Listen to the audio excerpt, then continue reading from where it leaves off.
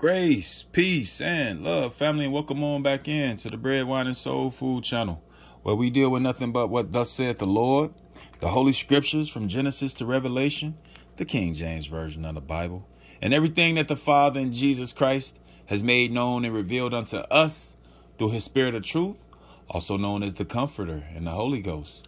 So with that being said, all praise, honor, and glory be unto the Almighty God of Abraham, Isaac, and Jacob in Jesus' name. Because truly without him, like Jesus said over here in John 15:5, for without me ye can do nothing.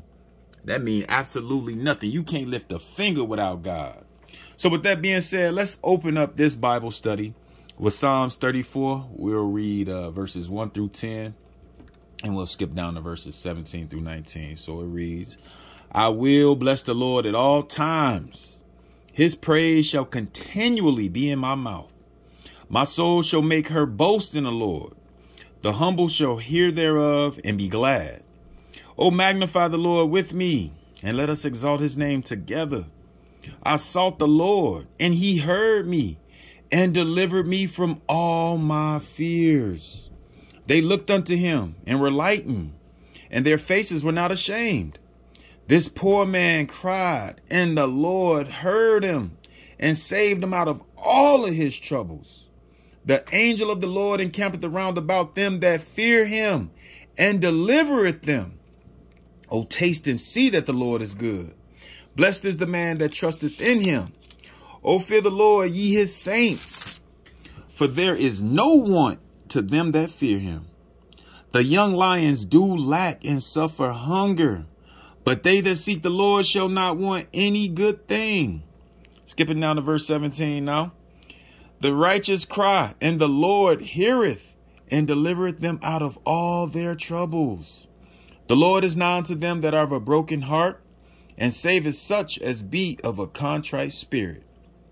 Many are the afflictions of the righteous, but the Lord delivereth him out of them all. May the Lord add a blessing to the reading, hearing, and application of his holy word to our lives. In Jesus' name, amen. So once again, welcome on in, family.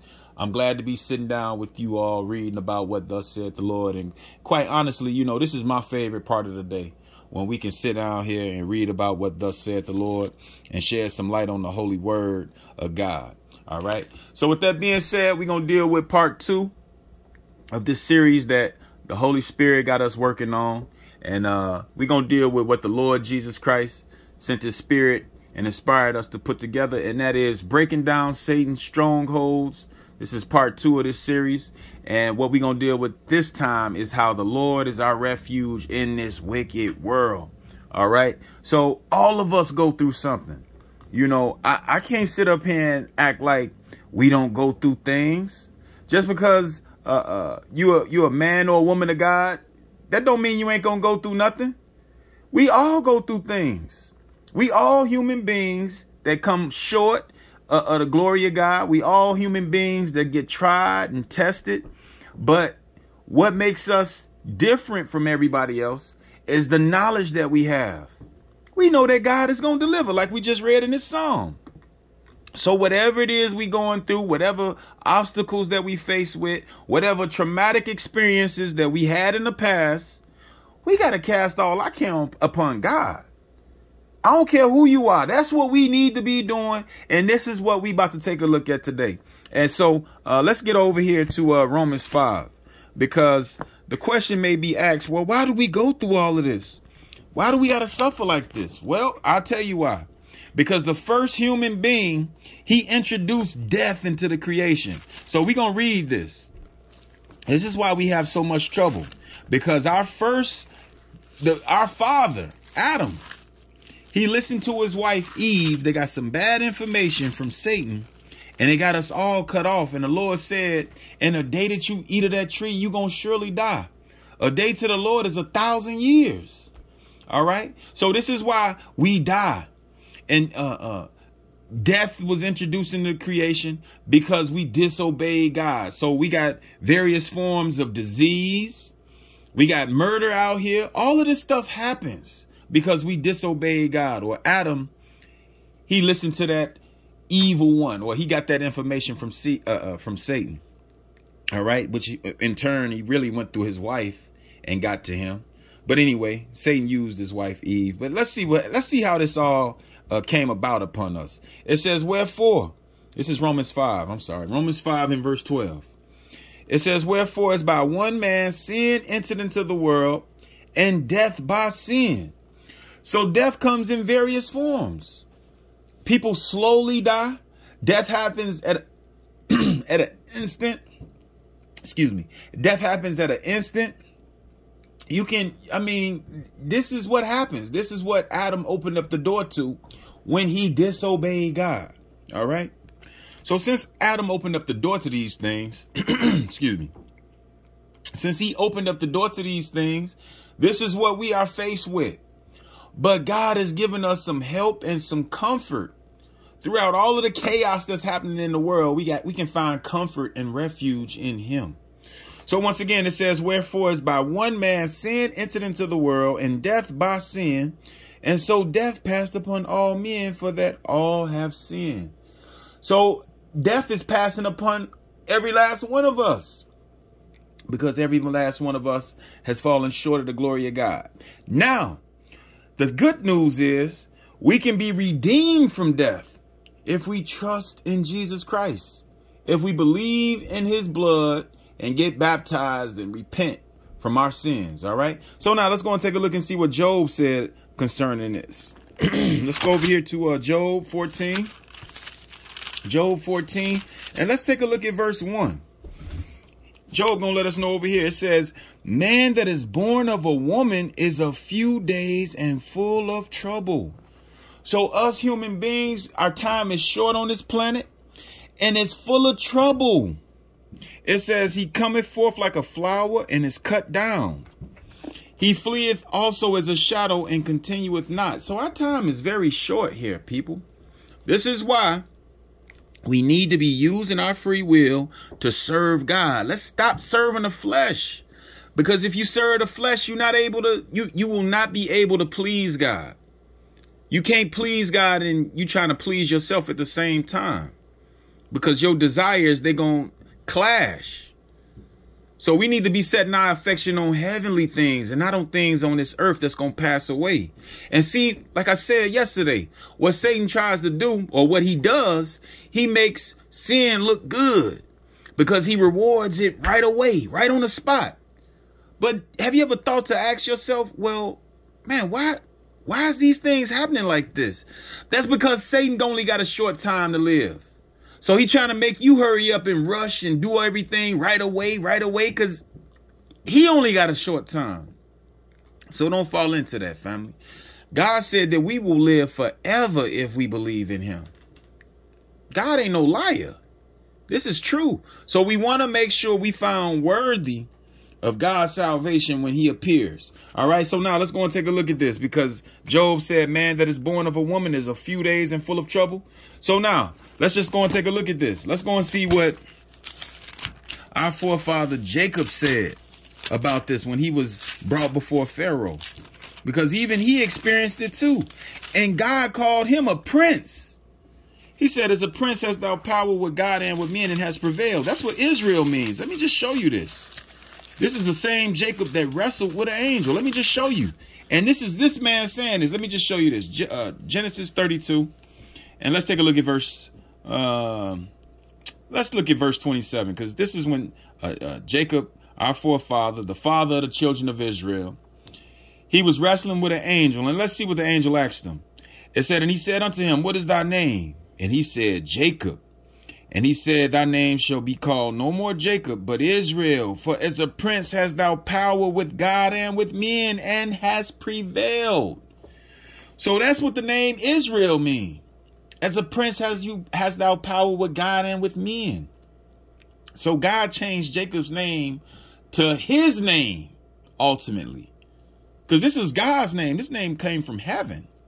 So anyway, this man who had his name changed, even let's see what he said about his days upon earth.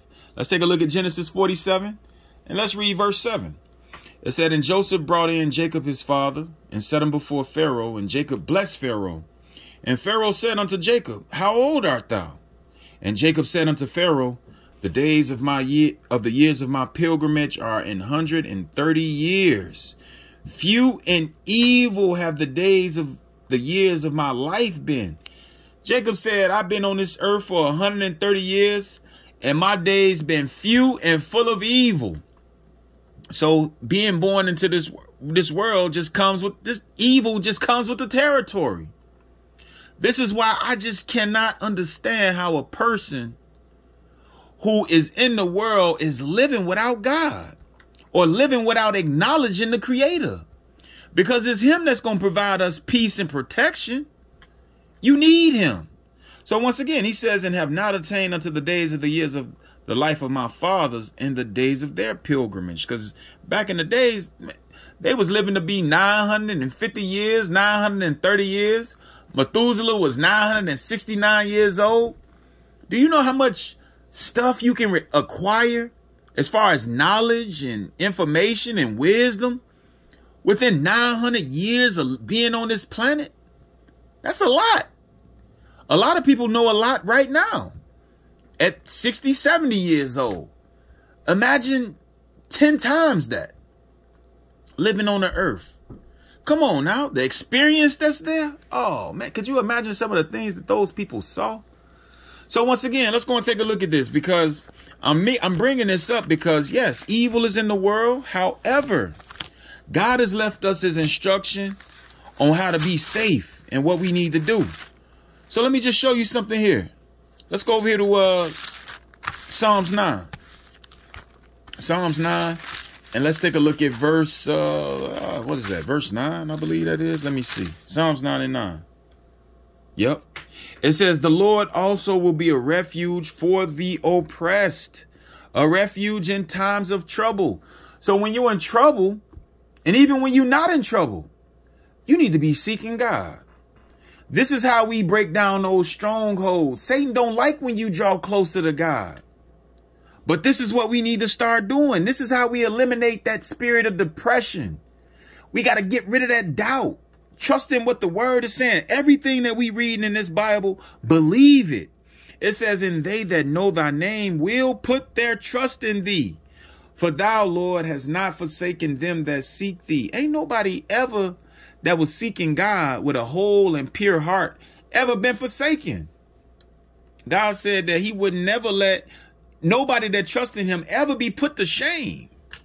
All right, so this is the truth. Let me show you something else on this subject, and then we're going to move on. Let's go over here to Proverbs 18, I believe it is. Proverbs 18 and verse 10. This is something that we need to remember. That's why these devils, they don't like you saying Jesus, because that name Jesus got power. Watch this. It says the name of the Lord is a strong tower. The righteous runneth into it and is safe. That's why you got to call on the name of the Lord. Whoever call on the name of the Lord will be saved. Whoever you are, you calling on the Lord to help you with whatever it is, watch how He show up. It's not a matter of will He show up, it's how He's going to show up, because God always show up for His great name's sake. This is something that we also have to remember. All right. So now let's go and take a look at something else. Let's go and look at this, because we got to always believe the truth. And like Jesus said over here in John 17 and 17, which I'm about to flash on the screen right now. Give me 1 second while I turn over here. John 17 and 17. Now, this is why, I'm a huge promoter of the word of God, because the word of God is true. This ain't no gimmick. This is something that has become a lifestyle. We adopted the way of living, this way that God is instructing us. This is a way of living now. It says, sanctify them through thy truth. Thy word is truth. So this word, we have adopted this into our lifestyle. Because if you believe in a lie, you will die. You will die for believing a lie. Simple as that. Lies come from Satan. So now let me just show you this, because he is the author of all lies. But let me show you this. This is when he got kicked out. Let's go to Revelations 12. Revelations 12 and verse 7, because Satan is down here on the earth wreaking havoc right now on the earth. This is why it's so important for us to believe what the scriptures is saying. Revelation 7 in verse 7. Let's see how Satan the devil got kicked out. It says, and there was war in heaven. Michael and his angels fought against the dragon, and the dragon fought and his angels. So obviously there's some furniture moving in heaven, right? But let's see who prevailed. It said, and prevailed not, neither was their place found any more in heaven. And the great dragon was cast out. So Michael and his angels, they got down on Satan and tossed him out. So guess what? Michael the archangel is defending his people. He's defending God's people. Ain't nobody going to war with him and gonna win. It said, and prevailed not, neither was their place found any more in heaven. Satan ain't powerful. He ain't more powerful than God and his angels. He can't do nothing with them. It said, and the great dragon was cast out, that old serpent called the devil and Satan. Let's see what he did, people. What did he do? Which deceiveth the whole world. Satan lied to everybody. He deceived the whole world. He was cast out into the earth, and his angels were cast out with him. See, so the ones that followed after Satan, they got cast out with him. And this is why we have to be careful of these lying spirits, because they trying to deceive you to destroy you, because they looking for something to eat. All right? They kill you. That's all that's Satan's main job, is to kill, steal, and to destroy. As a matter of fact, let's go and take a look at this parable in Mark 4. Let's have a look at this. Mark 4. And let's read this over here, because the minute you get the word, hold on to it, family, because Satan is going to be coming to try to take that word up out of you. That's what this parable of the sower is about. So let's have a look at this in Mark 4. Mark 4 in verse 1. It says, and he began again to teach by the seaside, and there was gathered unto him a great multitude, so that he entered into a ship and sat in the sea, and the whole multitude was by the sea on the land. And he taught them many things by parables, and said unto them in his doctrine, hearken, behold, there went out a sower to sow, and it came to pass as he sowed, some fell by the wayside, and the fowls of the air came and devoured it up. So in this parable that Jesus is explaining, he said that there went out a parable to sow. There went out a sower to sow the seed, which is the word. But these fowls, they came and devoured it up. Let's see who these fowls are. Let's just get right to the point. Let's take a look at verse 13. See, this is why Satan don't want you to believe the word, because the word is medicine. The word will heal you. If you believe everything that this Bible is telling you, it will heal you. It will actually change you as a human being. This is why I take these scriptures serious, and I suggest that you do too. It says, and he said unto them, know ye not this parable? And how then will ye know all parables? So Jesus said, if you don't understand this one, how you going to understand any of the other ones? He said, this is simple. So let's see. The sower soweth the word. And these are they by the wayside, where the word is sown. But when they have heard, Satan cometh immediately and taketh away the word that was sown in their hearts. How many times have you been talking to someone on the street? You done bumped into somebody, you telling them about the word, and here comes somebody else that don't know nothing about what y'all even talking about, and they adding they 2 cents in, and now all of a sudden the person is questioning on whether or not what to believe. How many times does that happen? How many times have you done talked to somebody and they joyful about the word, then they go back and tell it to their friends and family members? They tell them, man, you didn't join the cult, and you this and you that. Now all of a sudden they can't deal with the truth no more, because they can't take the persecution from their family and friends. Look, this right here, the Lord already told us he came to bring a sword. It's going to set mother against father and father-in-law against mother-in-law. Everybody going to be up in arms about what thus said the Lord. That's what's happening, because the word will separate you. People going to think you strange for keeping God's word. So what though? Do not seek to please no man. All right. We can find a lot of safety in the word of God. All right. If you just trust in the word, you will be fine. Let's go and take a look at something else. We got to trust and put this into action too. God ain't giving us all of these instructions just so we can know it. We got to apply it. So let's see what Jesus said over here in John 10. John 10:10. It says, the thief cometh not, but for to steal and to kill and to destroy. This is Satan and his ministers. This is their main objective. No matter what color you are, they are coming to steal, kill, and to destroy. So anything that is stealing your peace, anything that's killing you on the inside as a human being, watch out for that person. Anything or whatever it is that's causing this, because Satan is somewhere around. Satan do not like peace and harmony. He will destroy that. It said the thief cometh not. His main objective, but for to steal and to kill and to destroy. But what is Jesus's mission? It's the total opposite of what Satan's is. I am come that they might have life and that they might have it more abundantly. So we receive eternal life or immortality through believing that Jesus Christ has died for our sins. How do we show that we believe that? When we go and get baptized. Now we come up out the water, a new creature, walking in the newness of life. We're not doing the same things that we used to do. We got a new mindset, a new way of thinking.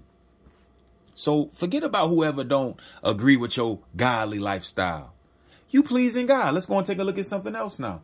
Let's go over here to Proverbs 17. Because we attacking that spirit of depression and all of these things that Satan got set up. We attacking that this week. Oh, yeah, we honed in on it, too. We got some scriptures for that behind. Let's take a look at this.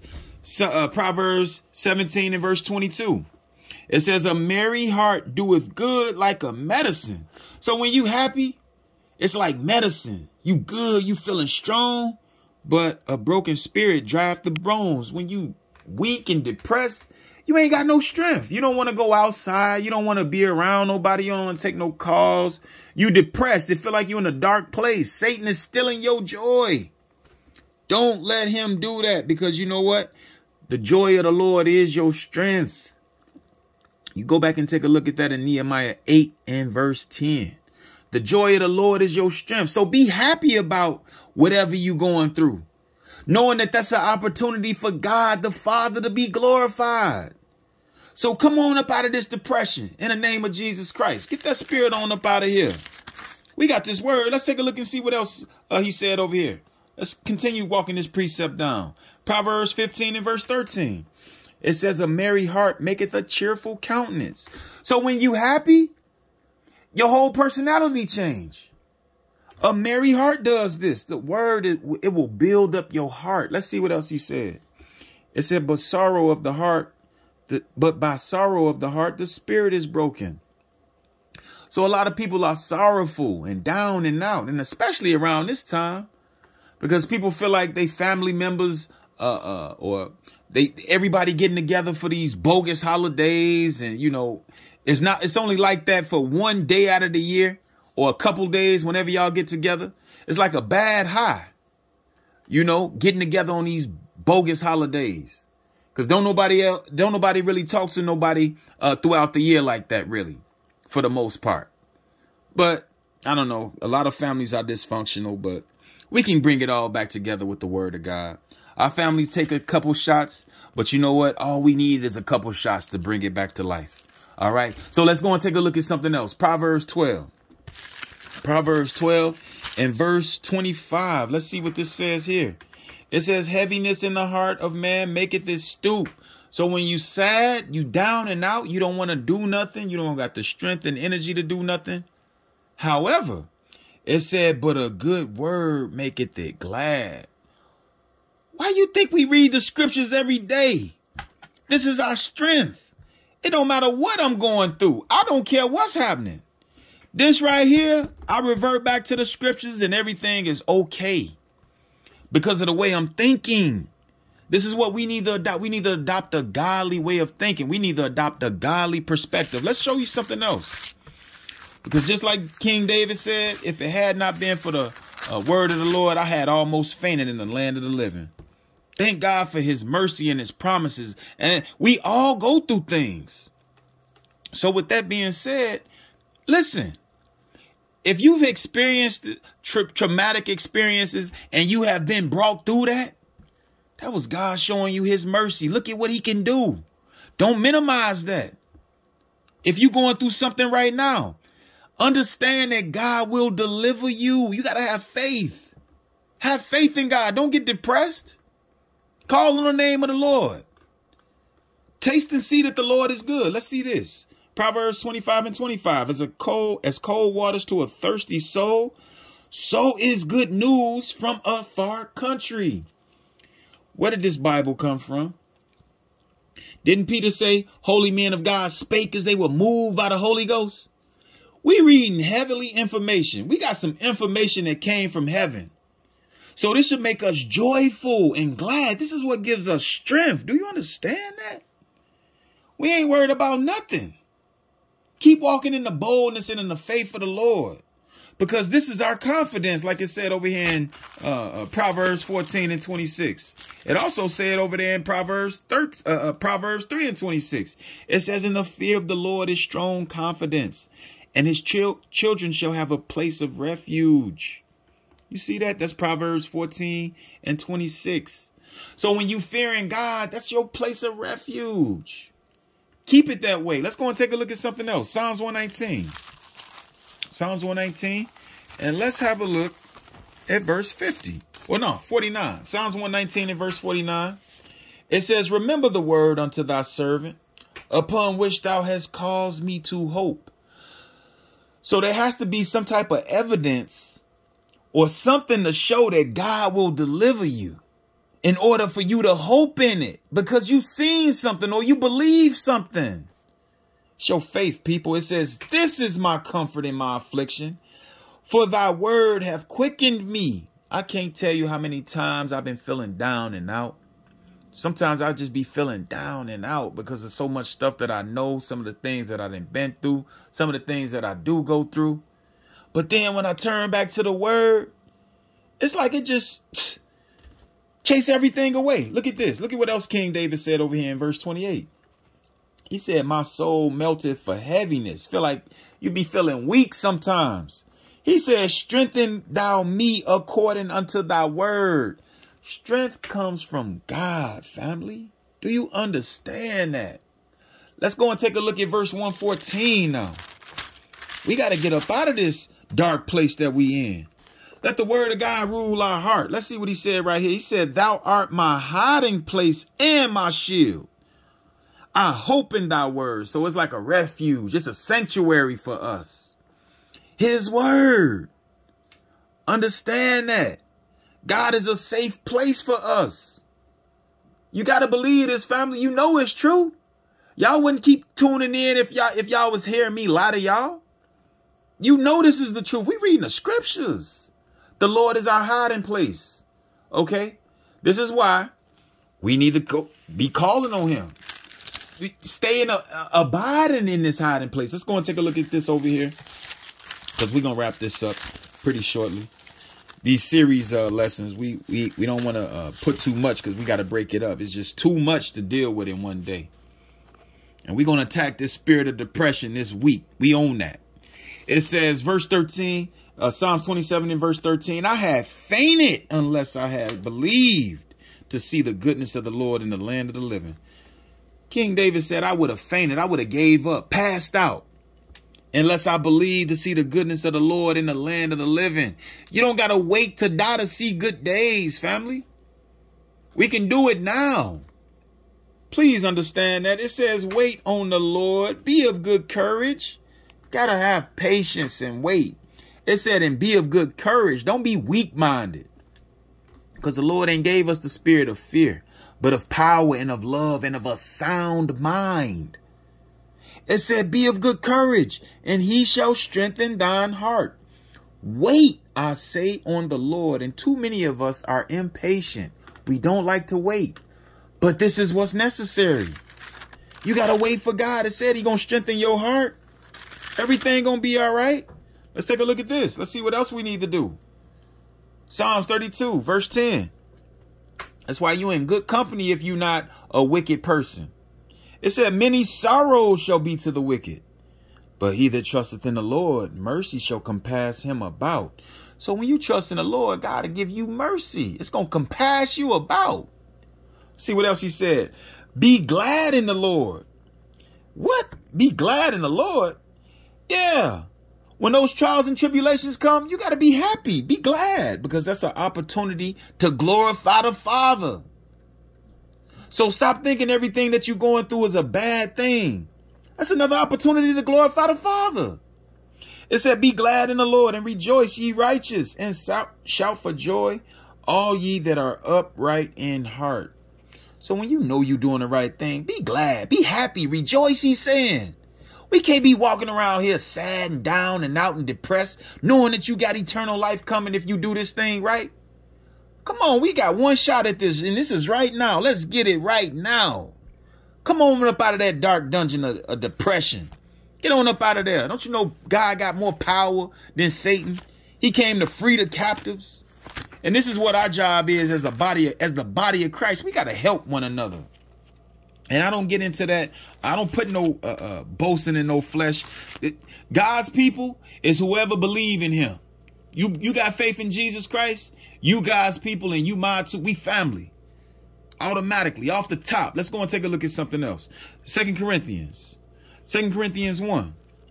2 Corinthians 1 and verse 3. Now, this is something that we really need to be practicing. We need to really work on this with each other.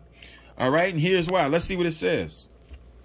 It says, blessed be God, even the Father of our Lord Jesus Christ, the Father of mercies and the God of all comfort.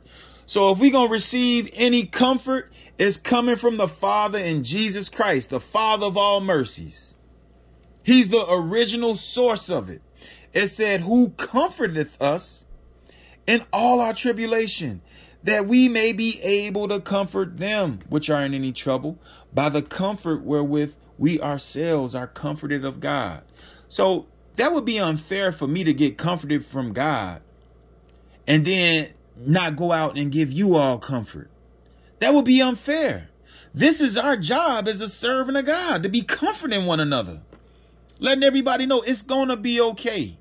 Put the sin away. Stop doing things to get your head cracked by God. Stop that. That's comforting. Because if you didn't have that, you'll be going crazy, losing your mind. All right, so let's take a look at this one last place on this subject, because like I said, we're going to keep these series short so that we can be able to keep it straight to the point. And this is what we're going to deal with. All right. For the rest of this week, Lord willing, until tomorrow when we come through. I don't know what it's going to be, but we'll see. So let's see. Romans 15 and verse 1. Let's start here. 15 and 1. It says, we then that are strong ought to bear the infirmities of the weak and not to please ourselves. That's why I have no problem talking with you all, giving out my phone number, giving you all my email address to contact me, because we fulfilling this right here. We fulfilling this. We creating a community right now. I know what the world been doing. I even know what some of these people in some of these so-called Bible study churches been doing. And guess what? Hey, they can do their own thing. Do their own thing. But you know, at the end of the day, we going to follow after what thus saith the Lord. Because everybody that's saying that they doing this, they not really doing it. And I'm not here to point the finger or judge nobody, because I ain't better than nobody. But one thing that I do stand on, I stand on actually applying the word of God. And when you start doing that, a lot of people ain't going to like you. But I don't care. I'm not here to please nobody. So once again, we gotta bear the infirmities of the weak and not to please ourselves. That's why I have no time taking the time out to hear what's going on with you all, because I be going through it too. We all go through something. It says, let every one of us please his neighbor for his good to edification. So we got to look out for one another. Stop being selfish. It's not just about you. It says, for even Christ pleased not himself, but as it is written, the reproaches of them that reproach thee fell on me. Guess what? When Pilate was asking the Jews, who did you want to let go? They said, release Barabbas, somebody that started a riot and committed a murder in the riot, free him and crucify Jesus, a just man. Wow. That's amazing. This is a wicked world. So Jesus Christ died for us. The reproaches that we were supposed to be reproached with, that fell on Jesus Christ. He paid the price. He was our scapegoat. It said, for whatsoever things were written aforetime were written for our learning, that we through patience and comfort of the scriptures might have hope. The scriptures is providing us hope, family. You can't give up. Keep reading. Believe what you read. Don't let these things slip. Verse 13, it says, now the God of hope fill you with all joy and peace and believing. What? This is why there is no reason to think about or even consider suicide. Hey, we gonna die one day regardless. We gonna either die. If we don't live until the Lord come back, we gonna die. That's a fact. I'm not trying to speed that process up. I don't care how bad it get. Look at what God said. Now the God of hope fill you with all joy and peace and believing, that ye may abound in hope through the power of the Holy Ghost. God has given us peace and hope and believe in his word, family. We can't go wrong with his word. All right. So that's part 2 of this Breaking Down Satan's Strongholds series. And that was the Lord is our refuge in this wicked world.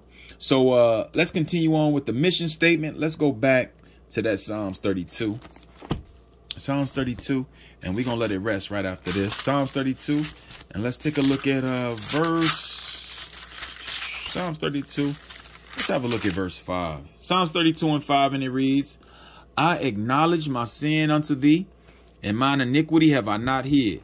So when we sin against God, hey, let's confess our sins. Let's acknowledge our sins and confess our sins.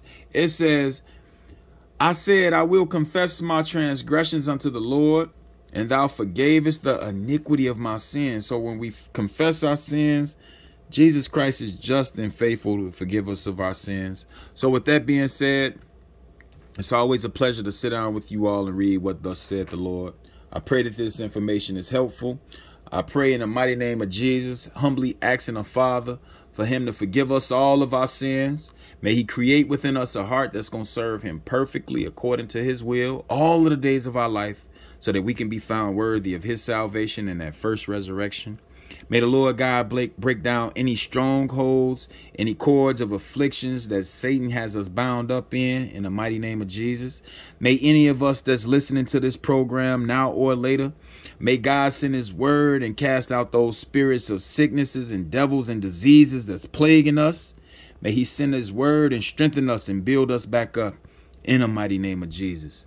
So with that being said, I'm humbly asking the Father to send his Holy Spirit. May it rest mightily upon us and our loved ones as we continue to do what's right in the name of Jesus. So Lord willing, tomorrow we'll be back tomorrow with a live topic at about 4 o'clock Central Standard Time on the YouTube channel. So Lord willing, I'll see you all then.